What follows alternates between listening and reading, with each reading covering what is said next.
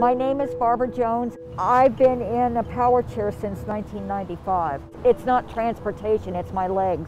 We're going to go up on this corner. So getting across 99 is a problem. This is where I sit and wait until I know this is going to change. Then I have to move down into the street. That's not safe. The bigger problem is the barrier to even access proper crossing. If I'm going in here, you can see I'm now stuck, I'm in traffic. ODOT has come in and gotten the city of McMinnville involved, who's gotten a developer involved to make this corner more accessible and safer.